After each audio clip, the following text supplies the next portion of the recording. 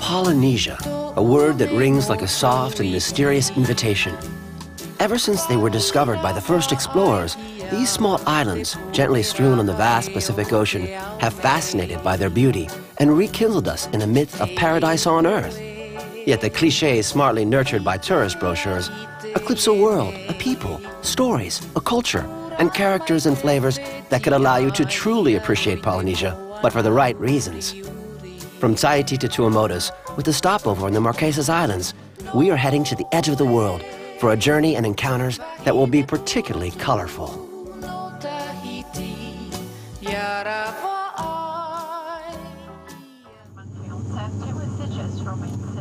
For 2 centuries now, whenever people heard the word Tahiti, their faces would brighten up. The largest island of the archipelago has even become synonymous with Polynesia. But the visitor expecting a postcard landscape may be disappointed.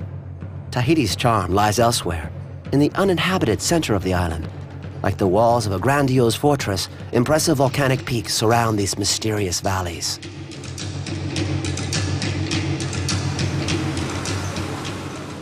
Phuket, the capital, is almost a mandatory stopover. After the spectacular expansion of the past 30 years, the city now resembles a modern metropolis with its unavoidable problems. Yet once beyond the crowds and traffic jams, the capital's charm and vitality unfold. The special public transportation buses called trucks are a pleasant way to blend into Phuket's daily life. The centrally located large market hall is an excellent departure point to explore the city. On the ground floor, discover the fresh produce and the extraordinary variety of fish brought in from the fishermen during the night.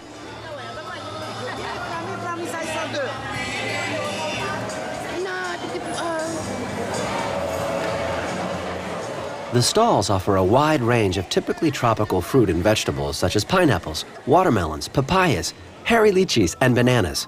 The fragrances and bright colors of the flowers liven up the perfume of the market.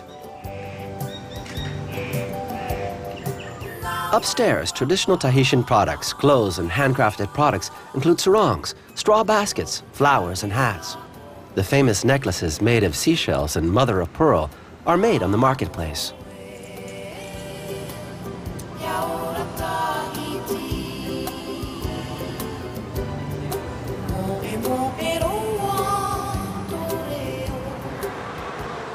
Phuket, like all of Polynesia, also lives to the rhythm of these religious ceremonies, an important aspect of the population's social life.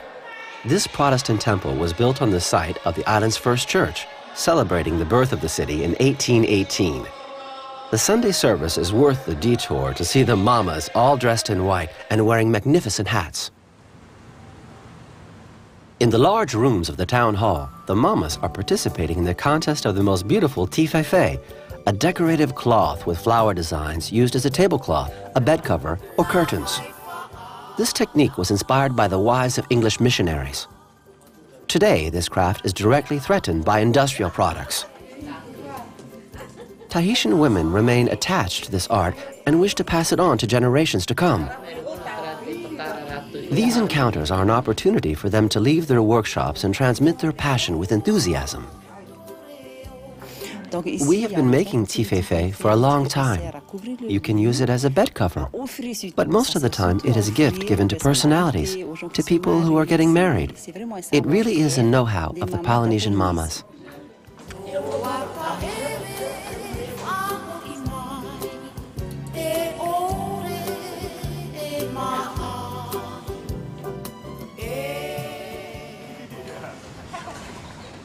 We leave the Phuket suburbs along the coast.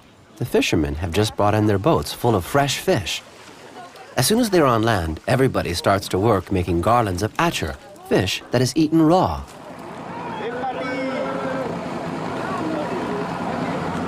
Venus Point is an important center for nautical activities. Several pirogue racing clubs gather here. It has become a sport today, but the pirogue is also a crucial element of the Polynesian identity. According to several legends, large pirogues were used for major migrations, although all vestiges of boats that used to accomplish these fascinating voyages have disappeared.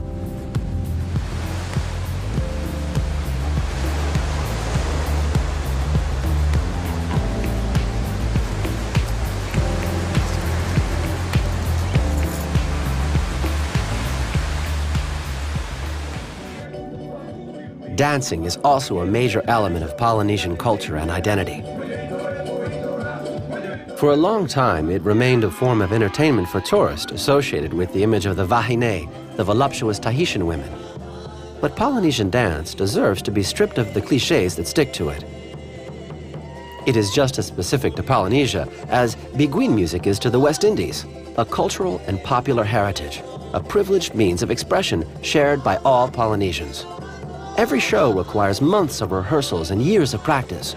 The choreography has a legendary meaning.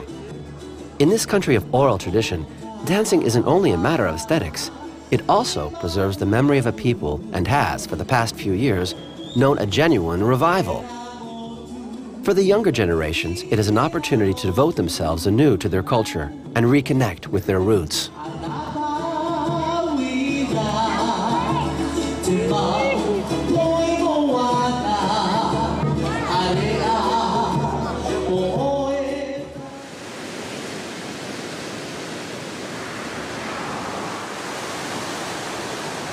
To enjoy more peacefulness on the waterfront, we head for the north of the island. The landscape becomes wilder as the coast is beaten by the swell. A few surfers enjoy this famous spot. A surprise awaits us under the pressure of the strong swell. A geyser soars from the rocks through the blowhole.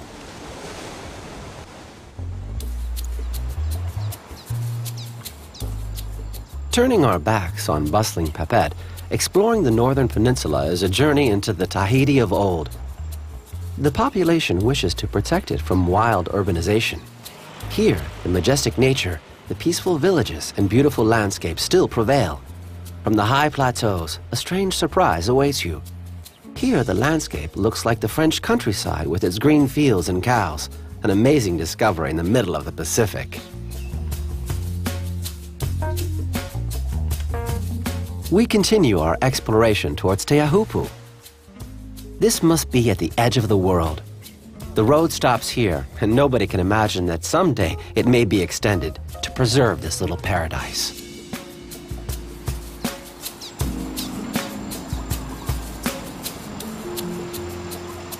Teahupu is famous for its surfing spot. Its impressive wave attracts the world's best surfers.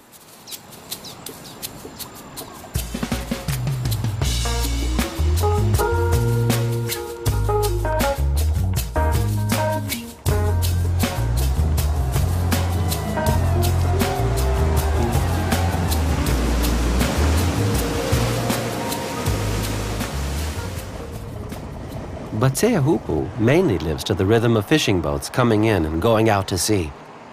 Due to intensive fishing techniques, large shoals of bonito have become increasingly scarce. Nevertheless, local fishermen try to carry on their activity and bring back fish that is mainly eaten raw. In Paia, there is a marae, a ceremonial site of the ancient Polynesian religion. Abandoned following the wave of conversions to Christianity, they were then restored and tiki once again adorned them. These sculptures depict a legendary character, half man, half god, the origin of humanity.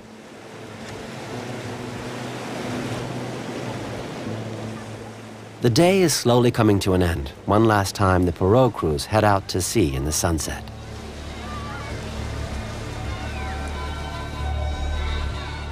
One can stay here and simply admire the views that offer a grandiose spectacle to the eye just before twilight.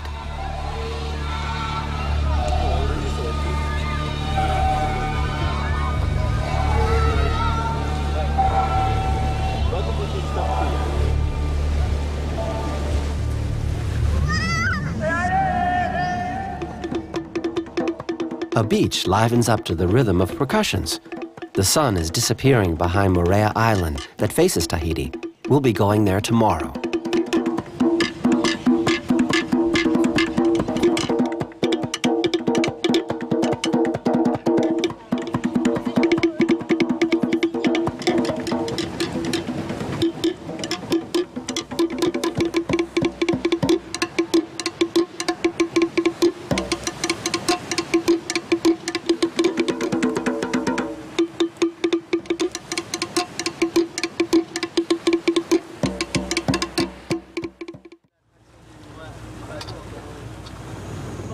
Moorea is the charm island of Polynesia. Its beautiful jagged profile forms a dazzling backdrop. Only 20 kilometers separate it from its sister island, Tahiti. Nevertheless, in more ways than one, it is very different. Its charm is due to a clever mixture of mountains and rugged volcanic peaks, a turquoise lagoon, lush greenery and exotic flowers, a protected environment, and a relaxing atmosphere. The beautiful steep mountains of Moorea tower above the coast. Their sheer drop-offs are a spectacular view. Moorea is famous for its two large bays that form deep indentations on the coast dominated by Mount Depuis.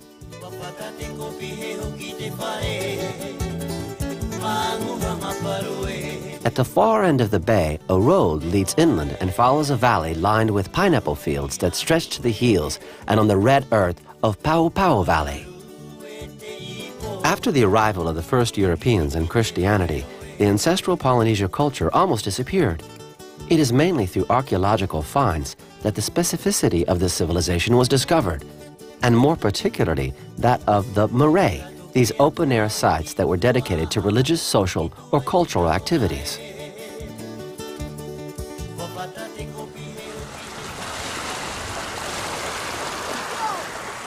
Facing Tahiti, the lagoon offers an exceptional setting where you can enjoy the relaxed atmosphere on the beach.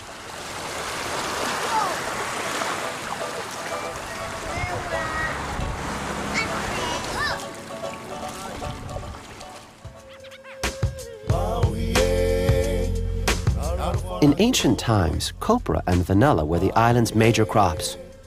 Today, pineapple plantations have taken over. But in Pattaya, Faihara would love to once again enjoy the wonderful scent of vanilla pods.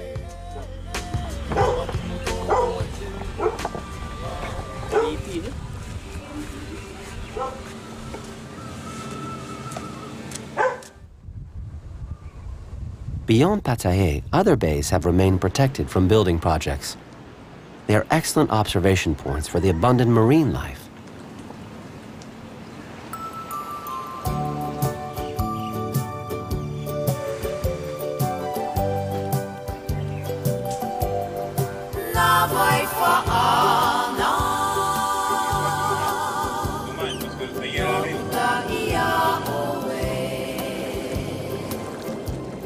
A little further down the road, Haipiti, the most spread-out village on the western coast. The Church of the Holy Family, built on the mountain, is a major attraction here.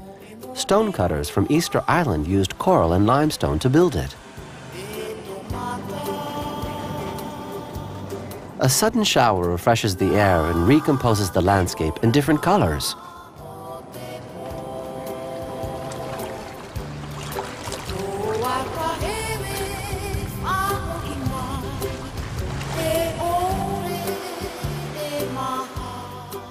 While touring the island, you can't miss the fields of tiare. The flowers of these small bushes are the symbol of Tahiti. To produce monoi oil, the famous skin and hair care product, the tiare flowers are macerated in copra oil. Temai Beach is a meeting place for those who enjoy traditional local sports.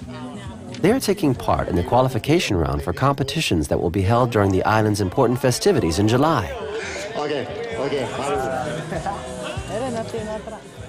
Among the different disciplines, the javelin is no doubt the most spectacular and the most difficult. You have to plant the javelin in a coconut attached to a post several meters above the ground.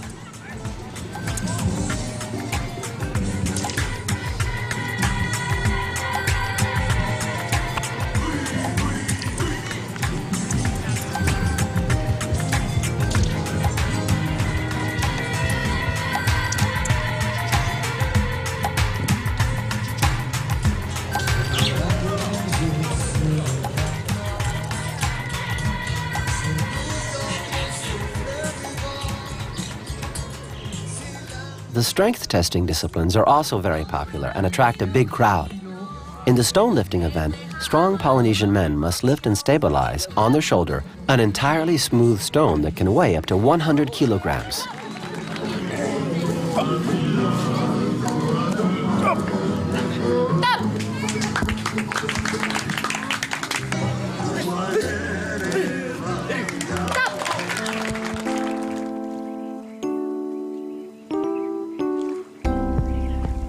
An almost ordinary day ends under the Polynesian sun.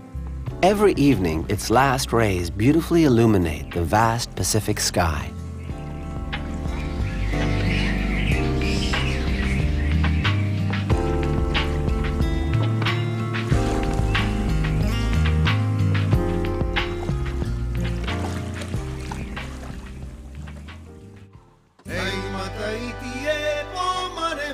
Leaving the Society Islands, we are heading for the Hua Hin that belongs to the archipelago of the Leeward Islands. Hua Hin doesn't have the haughty airs of Moorea or Bora Bora, less spectacular than its sisters, carefully avoiding the traps of media coverage. Hua Hin is discreet and, to a certain extent, prefers to stick to the sidelines. It cultivates a punctilious particularity. Tourism arrived quietly, on a modest scale. A tour of the island suffices to be won over by this suave nonchalance that invigorates the body and mind.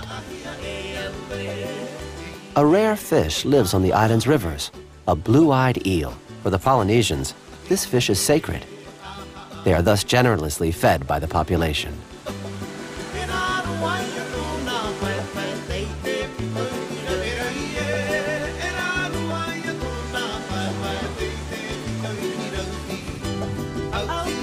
There are many fish farms in the bays of the island. This technique is several centuries old and still in use today.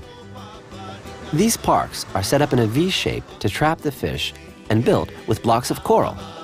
You can easily see where they are thanks to the little cabins where the fishermen sit. These archaeological vestiges remind us of the historical importance of the Polynesian island.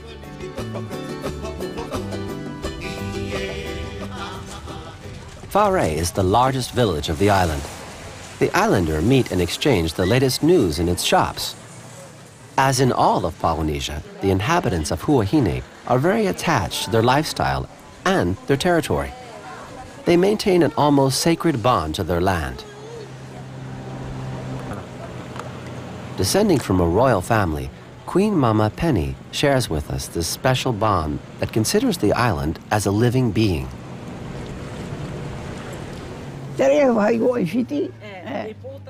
We see the head, the breast, and the stomach.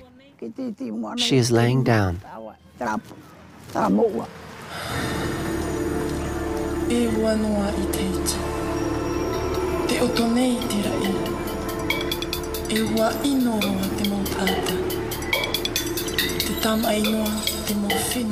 During the pre-European period, Maiva was the seat of the island's royal power.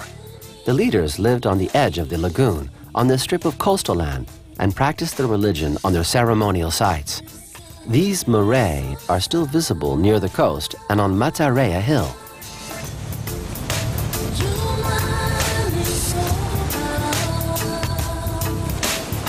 Miles of empty beaches unfold on the wild shores of Hua Hin.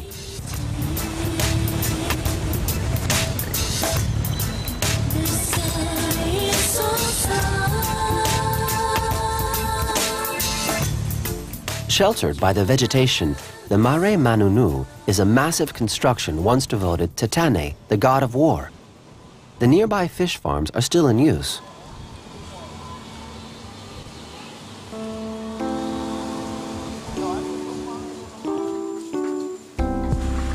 Contrary to appearances, the island isn't a single piece of land, but two separate islands.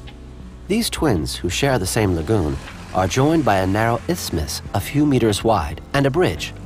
At low tide, you could almost cross over on foot.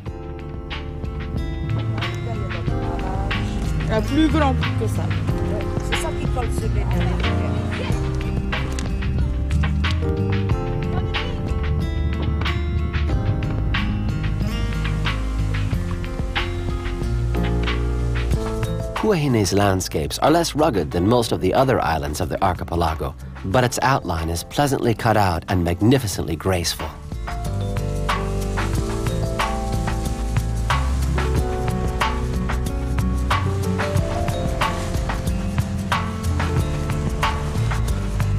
The Polynesian archipelagos are a stunningly beautiful spectacle and offer great diversity. The all too frequent image of a paradise with golden beaches and coconut trees does not reflect one of the most precious assets of these islands, the inhabitants, that have throughout the centuries known how to preserve a lifestyle greatly inspired by an exceptional environment. Many Polynesians have become aware of the wealth and originality of their culture. During a visit to these remote islands, meeting the population is an enriching experience. A window opened onto the world, a people, its customs, and legends in good humor.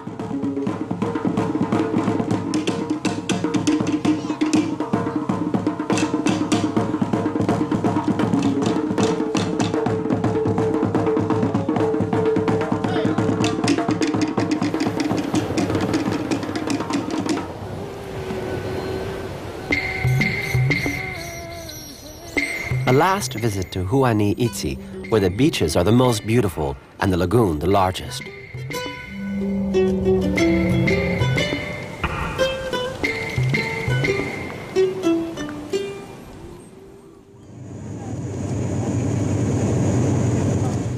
Bora Bora certainly is the most famous Polynesian island. Few have visited it, yet its name is familiar to millions of Westerners who believe it is part of paradise.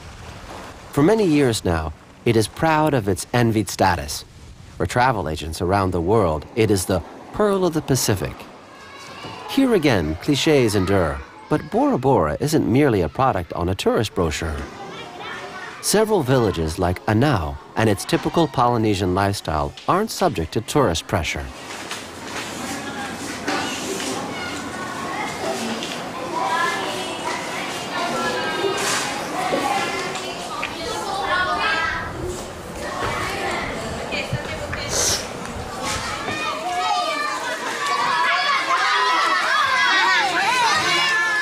The schools remain an important element in terms of transmitting identity. In addition to classic subjects, the children are initiated to traditional activities such as music and dancing that allow them to explore the myths and legends of the origins of their people.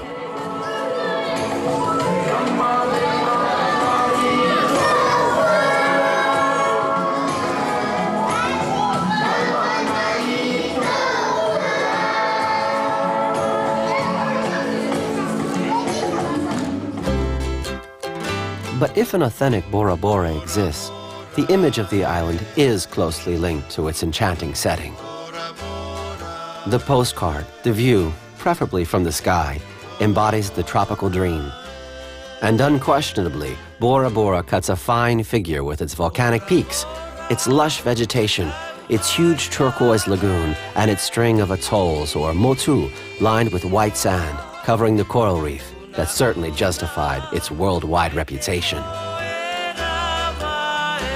The Bora Bora Lagoon is the largest of the Leeward Islands, and the manta rays are reign here like queens. But the island has a hard time resisting the hotel industry pressure that could endanger the fragile balance of this exceptional place.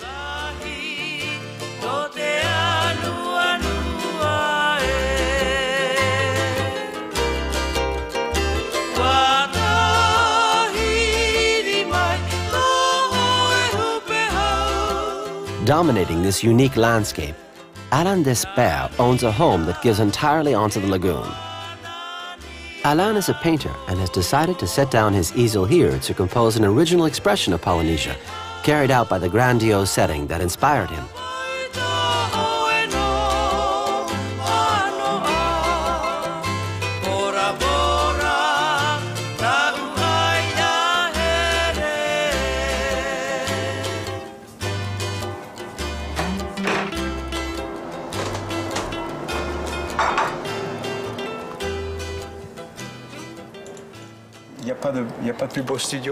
This is the most beautiful and pleasant painter's workshop in the world. I have never worked in a place like this before. Whenever I paint Bora Bora, I always include the Otamanu and Bahia Mountains. I'm used to this perspective.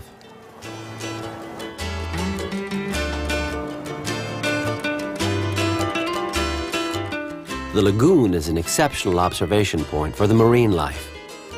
You can regularly see whales here.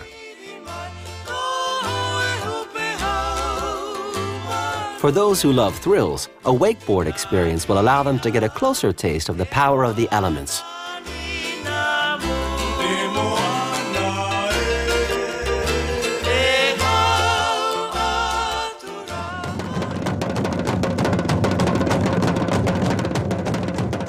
Somewhat off the beaten tourist path, the evening starts to the rhythm of percussions, songs, and dances.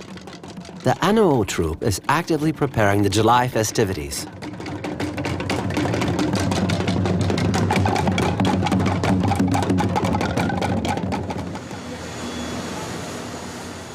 The boat remains the privileged means of transportation on the lagoon.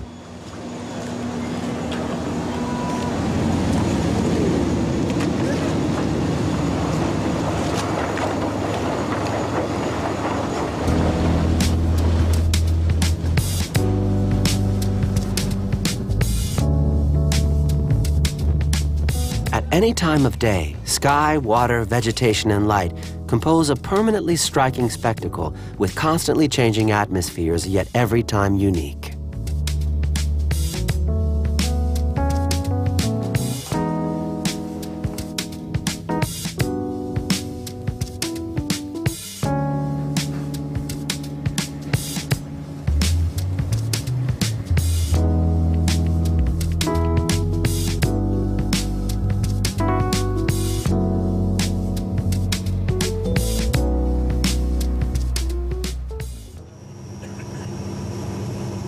Within a short hop from Bora Bora, Raiatea Island has remained very natural. After tourism, pearls represent the island's second source of revenue.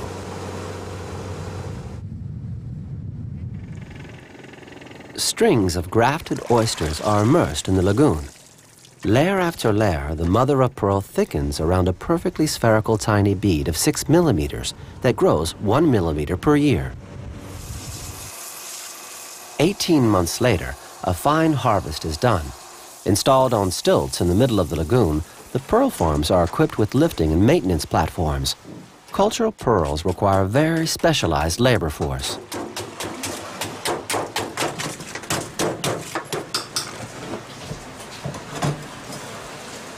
The harvest is always a surprise. For Moana Constant, as in the other farms, more than half of the grafted pearls don't take, and only 5% will be perfect.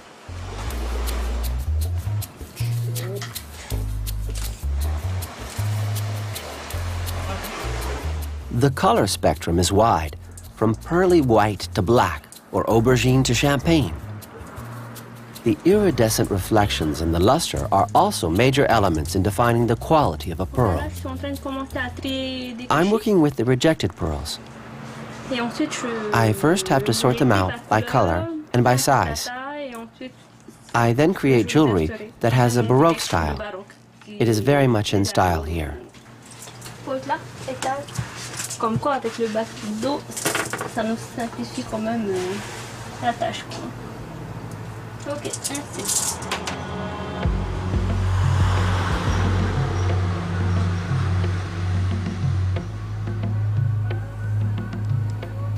The second largest island of the Société archipelago, Raiatea cultivates its difference. Less touristy than its neighbors, it is almost a mandatory stopover for those who are interested in traditional civilization. The island's nickname is Raiatea the Sacred and plays a symbolic yet crucial role in mythology. It used to be the religious center of Polynesia.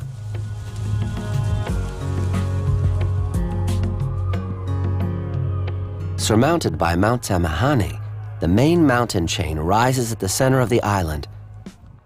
Access to the beaches on Raiatea isn't easy, except in certain very isolated areas.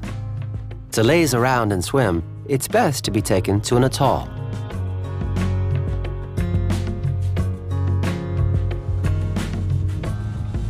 Raiatea has managed to prevent a large influx of tourists, which explains the absence of luxury hotels. The center of the island is still very agricultural. With a humid tropical climate, numerous varieties of fruit as well as peppers are grown here.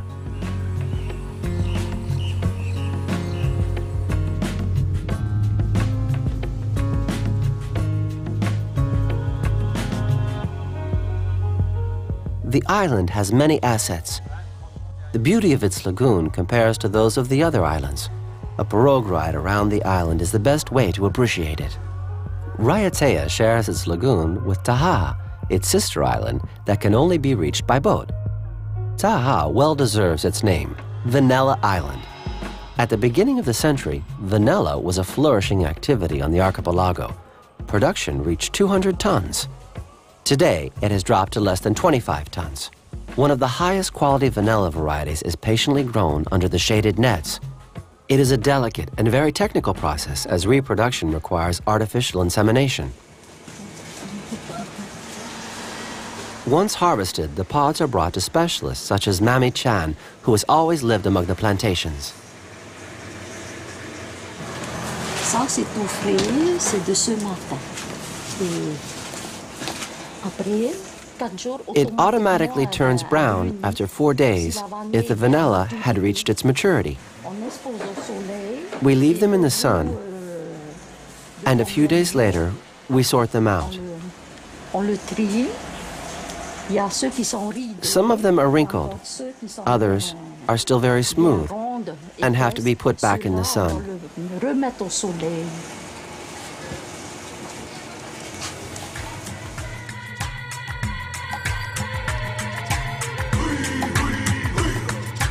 The lagoon, with its numerous pearl farms, is strewn with atolls along the edge of the coral reef.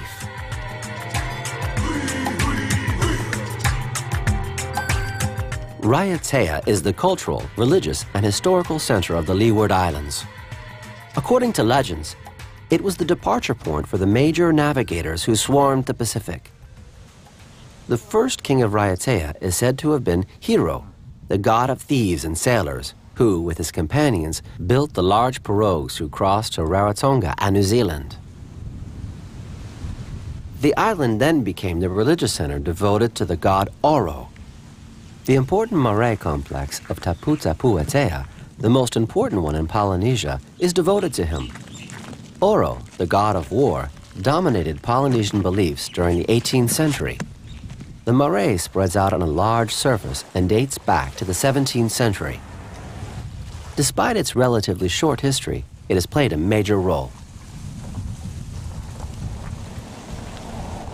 Copra is another major activity. As in all of Polynesia, the palm groves are very important for the harvest of coconuts. Its edible part is precious to the production of an oil frequently used in the cosmetics industry.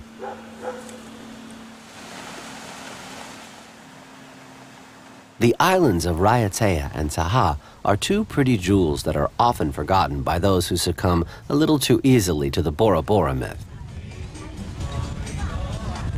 These islands have managed to preserve their charming, harmonious, and simple small village atmosphere. They still have a sweet scent of serenity, a timeless nonchalance, just like the smiles of those who kindly greet you.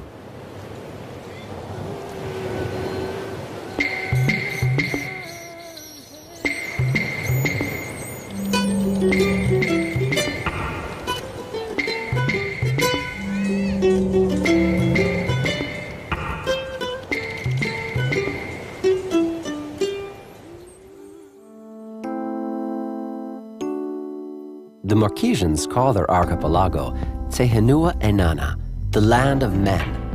The term Marquesas was the name given by the first European explorers. This archipelago is the most southern of French Polynesia. Only 6 of its islands are inhabited. They are blocks of lava that sprung up in the middle of the Pacific and permanently seem to defy the immensity of the ocean.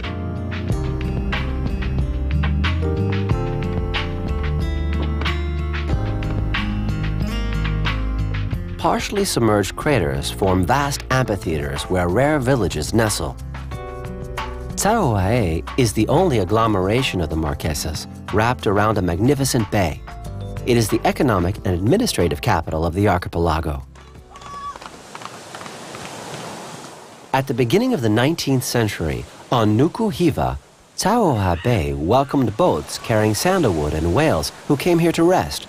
Herman Melville, the author of Moby Dick, had been hired on a whaleboat but took advantage of this stopover to leave and stay here.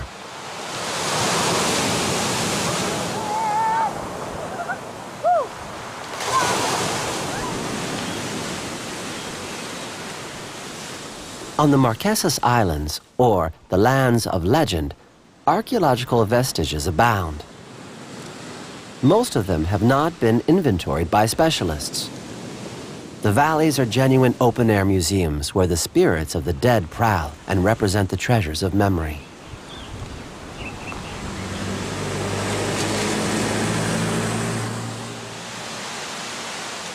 It rains very often on the Marquesas, where numerous spectacular waterfalls hurtle down the plateaus through the basalt. The sudden changes in light only underline the feeling of power and mystery that emanate from the mountains and valleys.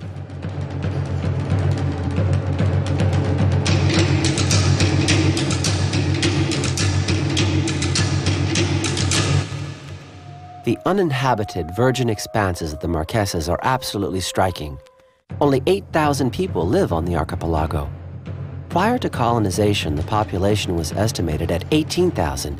It then dropped to 2,000 in 1926. The crews of whaleboats, most of them adventurers from around the world, brought with them alcohol, weapons, syphilis, and other epidemics.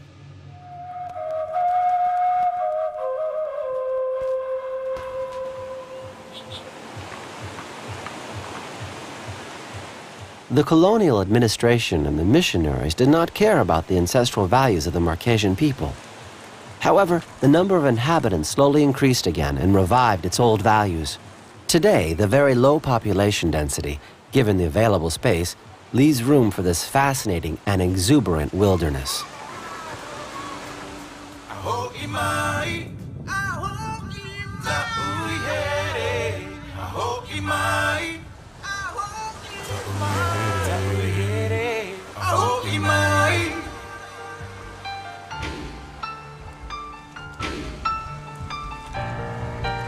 The island has only recently begun to open up to tourism, but those who are curious enough to venture here are quickly spellbound by the atmosphere of mystery that permeates each place, by the hospitable population, by the feeling of being at the edge of the world, and by the osmosis with nature.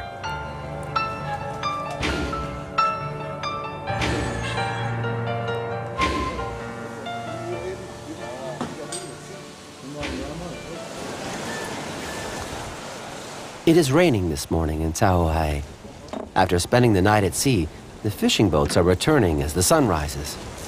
Around the Marquesas, fish is still relatively abundant despite the large trawlers that practice industrial fishing in Polynesian waters and threaten the natural reserves.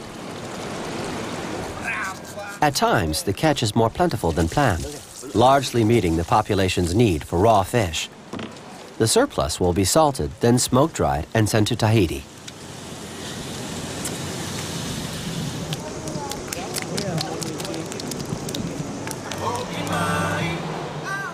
Heading north on the road that runs through the island, the climb towards Te Avatapuhiva Pass is impressive, with the Maiuriki waterfalls in the background and Hatua Bay on the other side. Continuing north, the archaeological site of Kamehameha has recently been restored. The place is spectacular due to the strange atmosphere that emanates from the large boulders of basaltic blocks and the presence of huge banyan trees. The importance and number of these structures is a witness to the former high population density of this valley. It is thought to have been 10 times higher than today's.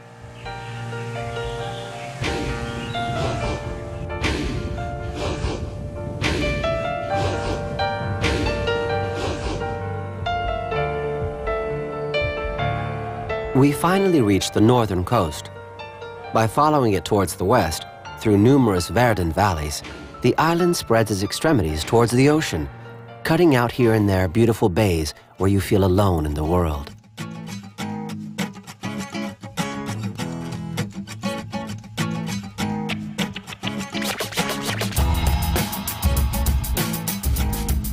The road leads us to a rocky promontory surmounted by basaltic peaks that dominate the valleys and bays like impregnable citadels.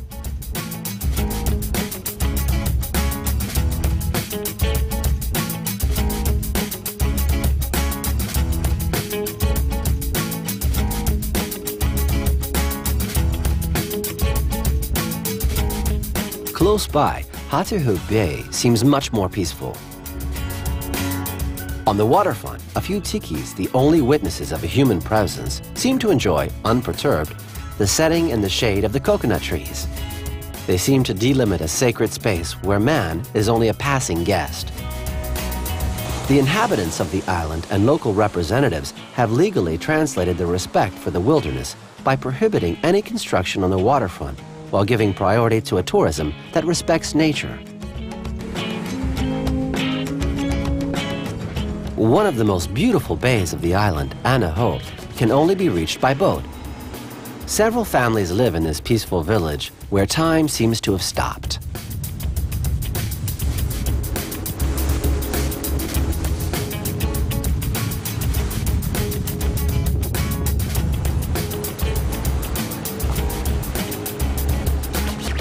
A coral shallow with a beach, unique in the Marquesas Islands, developed here and reminds us of a lagoon.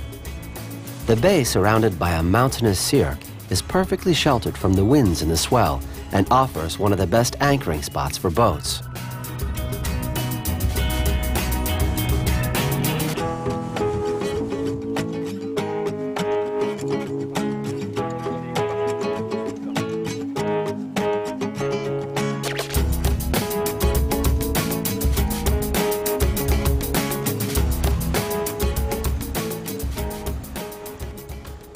Craft lovers will be delighted in the Marquesas. Sculpture, a particularly popular art form, has its own school in Taohae. The young students learn the mandatory forms under the supervision of their master, Daniel Hatura.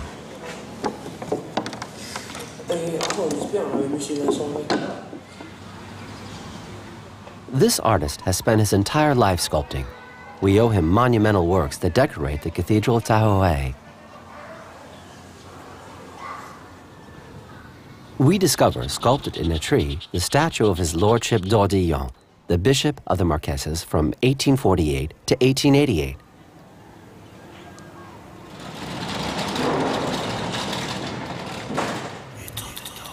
The Cathedral of Notre Dame was built on the site of Tahua Mauia, a sacred and venerated platform of the ancient Marquesans. The stones used to build it were brought from 6 habited islands.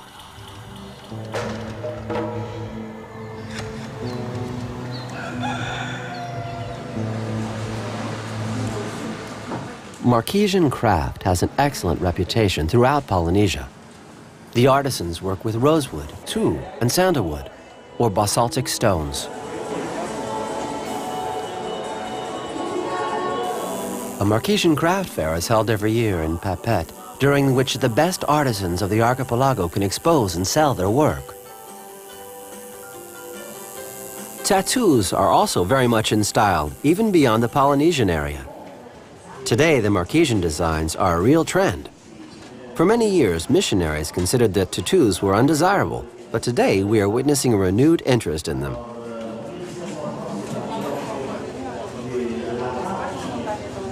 Woodwork is also very appreciated.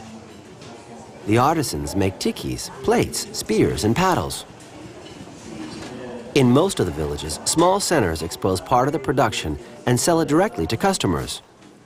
But nothing is worth a tour to see the sculptors at work and exchange a few words with them.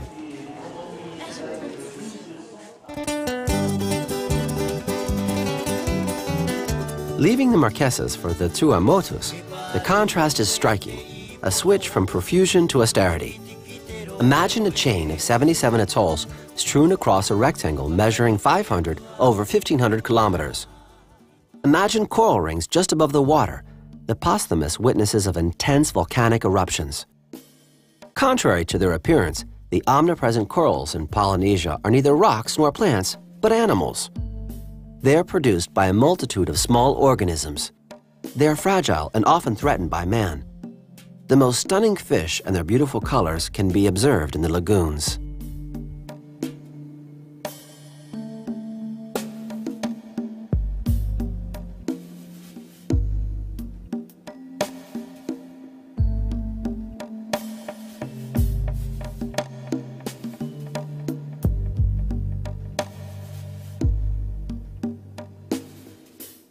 These atolls constitute a fragile and vulnerable setting. Due to the absence of mountains, they aren't protected against cyclones. The sparse and poor soil, as well as the absence of fresh water, make growing crops quite difficult. The population of the archipelago, called the Paumotu, had to deploy incredible ingenuity to adapt to this hostile environment. Today, the situation is slowly improving, even if the Tahitians still consider the Paumotus as a backward world. The production of copra was encouraged and has become a major activity today.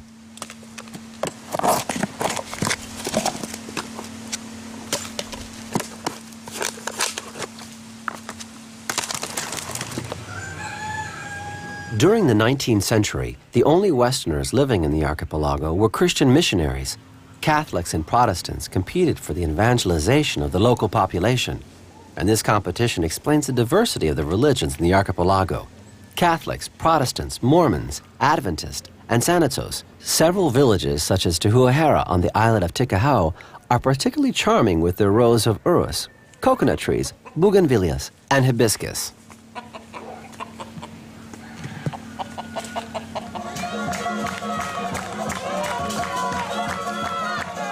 Here, dancing also strongly belongs to the cultural identity of Tuamotu. An uninitiated visitor could confuse the style of dancing with Tahitian dances, yet the costumes are different and the legends are specific to the Tuamotus.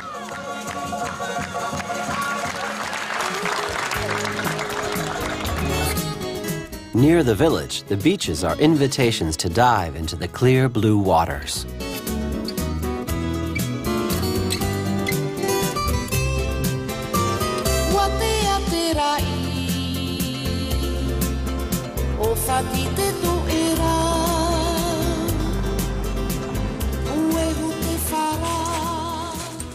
These atolls of the Pacific don't offer a large variety of itineraries, yet they also have their secret paths.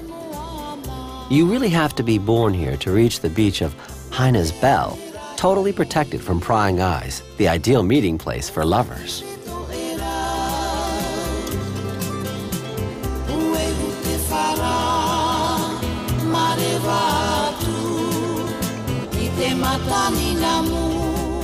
These atolls are without a doubt extraordinary places to spend a few days vacation. They offer a time-suspended experience. You've reached the edge of the world, the last stretches of land before the blue immensity of the ocean blends with that of the sky. For a long time, sailors were scared by the idea of reaching the limit of the earth and the seas. They believed they would be thrown into an infernal drop. They couldn't imagine that the world ended in Polynesia.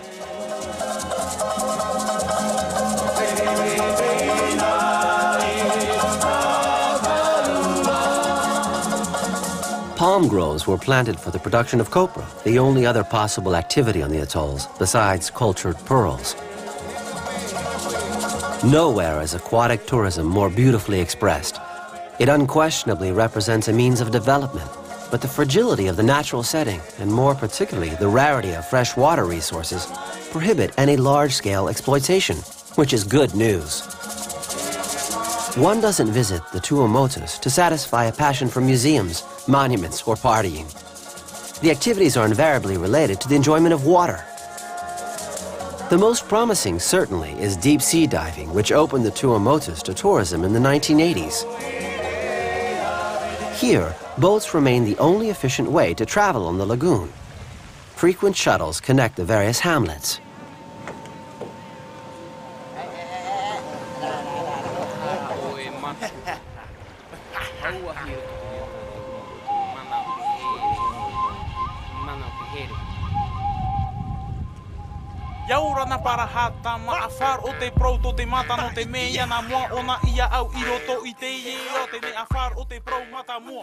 When a deep-sea diver hears the word Rangiroa, his eyes light up.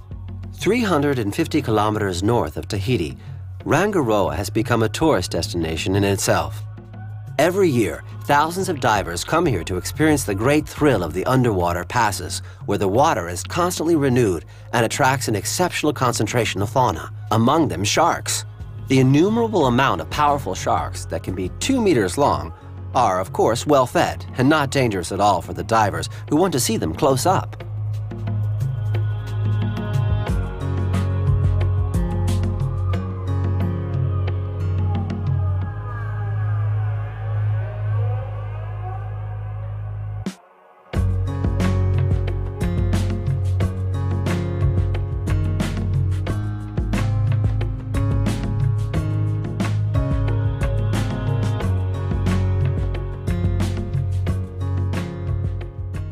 The Tuamotus is the last stopover of a fascinating journey.